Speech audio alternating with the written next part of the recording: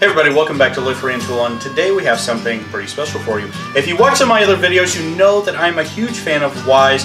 They've disrupted the industry in home security with their cameras, PTZ cameras, HD cameras. They've really done a lot, and their Wi-Fi cameras as well, so you can see them all over the world. Well, they've done that in a few other industries as well. They've worked on headphones, wireless headphones, Bluetooth headphones, and they're competing against Bose. I did buy some of those, and they're absolutely fantastic. I've ventured out in some of their other realms, such as the video doorbell, which works fantastic. It's wired. So they're making a lot of quality products. So I found value in investing in some of the ventures that they've done, and now they're trying to disrupt the industry of vacuums, and specifically this is the cordless compact handheld vacuum. Now some of the claims on this vacuum are pretty outstanding, so let me just call some of those out. This has 150 AW, which is 24,000 PA suction power. That's really powerful. That is on the same level as Dyson. This has a 110,000 rotation per minute brushless digital motor, so it's a smart motor. Up to 50 minutes of runtime per battery. Now it's really cool because the batteries are interchangeable, so you can buy extra batteries and just keep going, so it's not integrated. And the cool thing about this is, which our family is really going to enjoy, it's only 2.8 pounds. So I've used the Ryobis, I've used some of the Hoovers, and this is super light. And it's supposed to be super powerful, so we're really going to get a lot of bang for our buck out of this one. It also has running LEDs in the front of it, and it has 6 of them, and they're all in line on the bottom, so you're really going to be able to see the dust and dander and things kicking up from the floor. You're going to be able to see inside of the tight crevices when you get to corners as well, so you make sure that you actually get those clean. It also comes with a wall mount, different attachments. It's supposed to take only 50 minutes to charge the battery completely, which is super nice, especially if you only have one battery, and it has 3 different power levels. Now, with all that being said, and all the specifications and all the great marketing that this has, it really needs to perform. So today we're going to go through this, let's unbox it, and then we're going to put it through a performance test as well. And I'm going to do a very basic performance test with this. Right here I have a typical carpet here that I got from Home Depot. It's from the scrap section. I have a mixture of dirt and sand. And I'm going to mark the level on here of where it's at in the Jif cup. I'm going to pour it all in here, and I'm going to really work it into the carpet, and then I'm going to go over it with a vacuum. We're going to pour it back into the cup, and we're going to see how much we actually recover, and see how well this does on carpet. Now this does work on hard floors and things like that. So that being said, we're going to start from the hard floor, and then we're going to work straight onto the carpet. We're going to see how much we recover. So we're going to get the best of both worlds here. So stick around. Let's go ahead and get into the unboxing. So as we get into the unboxing of this, the great thing I like about the disruption of industry with this particular brand is that they don't overcharge you and they don't gouge you. Since I bought this early, I got this for $150. Now granted, it's not going to be $150 forever. That's just an entry fee, or just an entry. So as you can see here, it says I backed the Wyze cordless vacuum. That's because I was one of the first people to really invest. But with a comparable vacuum from Dyson, it's $500. So really getting a good value out of this if the specifications are true. So you can see it doesn't look like much here, but let's start unpackaging it. This is the wand here, and it does have power that goes down the shaft, so it isn't air driven. You are on the agitator itself. You should have power down there with a motor, so let's go ahead and take a look at that.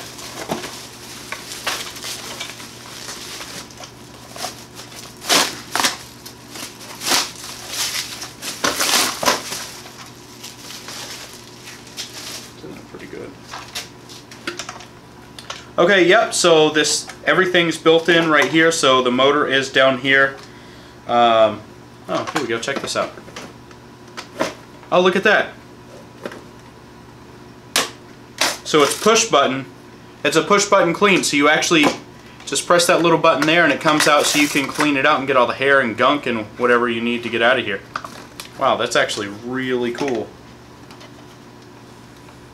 You see that, Em? No, I didn't. Okay, so looks like this is the mount here, so it will hang on the wall. It does have a hook So we'll mount this to the wall. You have two attachments here. Okay, next thing that we do have the crevice tool. Yeah, so this is nice. I mean, it's small. So what do you want to do? So I guess you could take the shaft off. We'll test this out in a minute.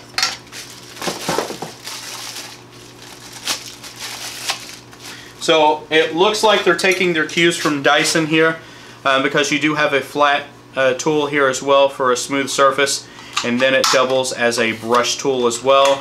Cool thing about this is it does have a little felt right at the end there. That's hard to see. Then you have the power cord right here, so discharge directly into the battery itself. You don't have a separate charger, and I can only assume that this will charge. Yeah, so when you have your charger here, the cord goes in just like that, and you just pull it up and you charge it. It couldn't be more simple, and I like simple. Simple's easy. And the most expensive part, where the magic happens, this is the tool itself. On top is really nice. This is mostly plastic, I would say. Let's see, let's move this. You know, first impressions of this, it seems very tight. It isn't rickety. What that means is not a lot of play in between the seams. Everything seems tight. I do have a few levers here. Let's see what they do. Okay, so that just opened this, so I pull this lever. It popped right open. You see it didn't stick. I also have this lever here. Okay, so that takes off the entire canister. And let's try to dissect the canister. So it does have a little knob on the bottom, and if we pop that open real quick, that is a scrubber for inside. So as you're going and this gets clogged, I did some research on this before. Oh, there we go. So as you're vacuuming and this gets clogged up, and that's those little bitty perforated holes in the steel filter inside, you can turn this, and it's hard to see. But what that does, it moves the screen inside, and that pulls all the dust away, so you don't have to take this apart, you don't have to empty it. So just because the screen is clogged, that doesn't mean you have to stop vacuuming, because you're not going to fill this canister up all the way. So that is pretty ingenious engineering, I would say, for sure. So it's pretty straightforward. On the back of it here, I have two little pinch points. I pull that off, so this is the battery and the charger all in one, and this also has the digital display built into it. So I would say this is probably 70% of your cost for the entire thing. This is the charger, the controller, this is everything that you need for the battery, and that's where it plugs in right there. So we can just push it back. Okay, so it has 90% battery right now. It's on medium. Okay, that's turbo, that's eco, and that's medium. Okay, so what I will say about this, since you have 3 different power levels, it's showing that you have an advertised 50 minutes runtime. I can guarantee you that is not on turbo. That is probably on eco. So I would say on medium you're probably going to get maybe 40 minutes of runtime, and on turbo you may get 20 to 25 minutes of runtime. So I would say you probably need to look into buying a couple extra batteries if you have a larger house. Let's see how the fit goes together. Okay, so here we go. Alright, that's snapped in really nicely. Let's get this here. That's snapped in super easy, so let's see what this looks like when we turn it on.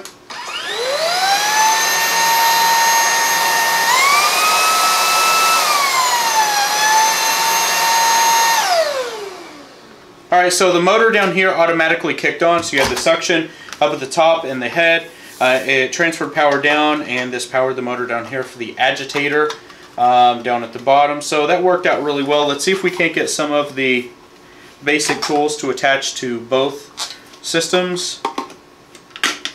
Okay, so this has a really good snap onto it. This fits in there really nice, so I don't see that being a problem. And it's a typical just a round hole, so I think you will be able to get some of the other accessories from other manufacturers if you really wanted to in there. So that's nice that it fits there. Let's see if it fits on the wand as well.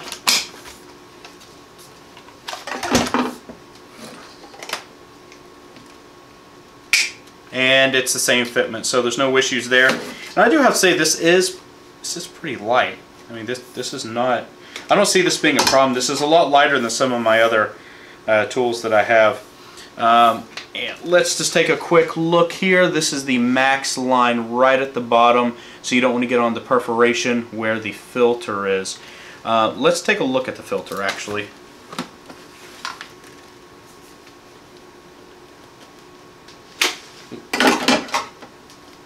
Okay, so let's take a look at the inside. We can pull that right out. So this is a HEPA filter right here. And then we have the screen down at the bottom. Let's see if you can see the inside. You can see that turning.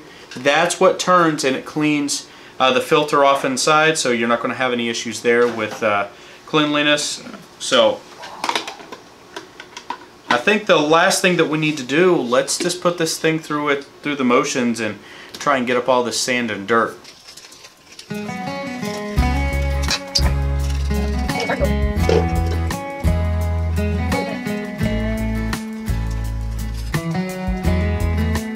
Massage it in.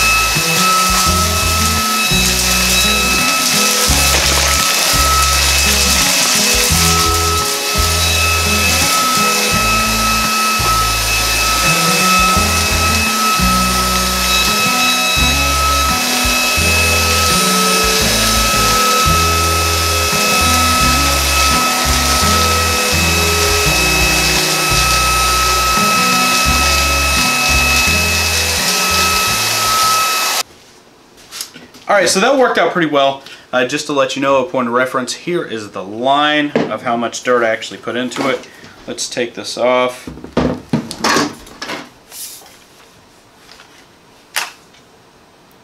So you can tell there's a lot of dirt in there, but there's not much left over in here, and if I look down the tube, there's not much dust in there. So it did a good job transferring the dirt into here. Now this is pretty full, as you can see. Look at that. Alright, so what we want to do, we're actually going to take this all the way off and get some of that in here.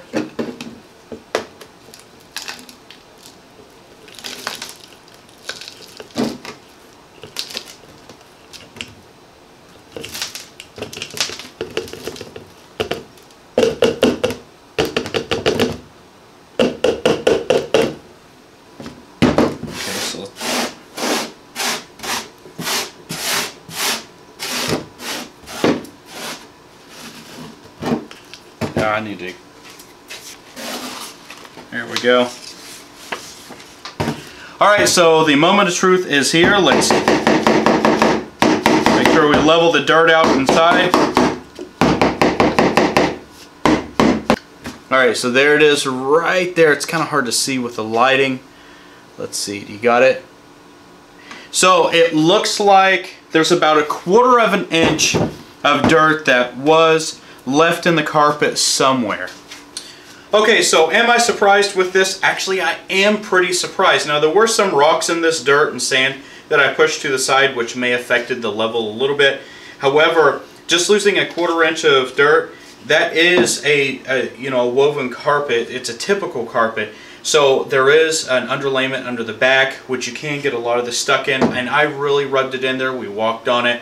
So I can say with the performance that this did, I'm actually really impressed. And considering you can get this for $150 to $200, depending on which sale you catch this on, it's going to be well worth the investment. I can say that. This is super fine stuff. I mean, it's pretty compact too, and it's pretty wet. So to have the ability to agitate it, to knock it up, and then have the suction power to pull it all the way back here, super worth the investment. The LED lights help me see the dirt and some of the places in here, at least some of the places on the carpet, to know when I was done vacuuming, so that really helped out as well. You know, at the end of the day, this did the job. It had super high performance. You're not going to get the huge price gouge as you would in some of the other manufacturers, so I feel pretty comfortable in that. I hope this helped you out. If it did, you know, hit that like button. Don't forget to subscribe. Go out and go get one of these, and see you in the next video. Take care, everybody.